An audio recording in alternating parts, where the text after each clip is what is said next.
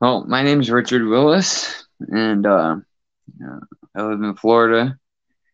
And during Trump's initial campaign, I was all for it.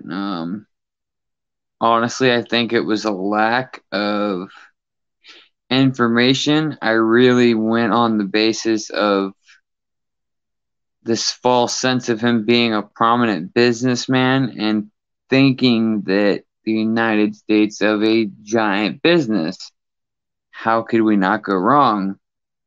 Doing a lot of work at that time, not really paying attention to much of what was going on, I made the wrong choice, and I greatly, greatly regret that choice. Donald Trump is a bigot. He's a racist. He's an outspoken, absolute lunatic, and I mean this in the most respectful way. Um, he talks to people like you would be talking to your friend on the street. That is not how you carry yourself or speak as a leader of the free world. I mean, in my eyes,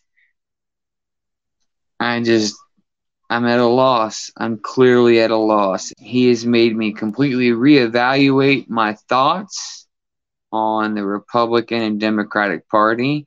I am pro Second Amendment. I'm very middle of the road. Um, but I'm leaning more towards the Democratic Party at this point because the racism and the division in this country has to stop, and the Republican Party doesn't seem to be wanting that to happen based on what I've seen. So that's what I've got to say, and that's my opinion. I'm an American and I vote. You should too.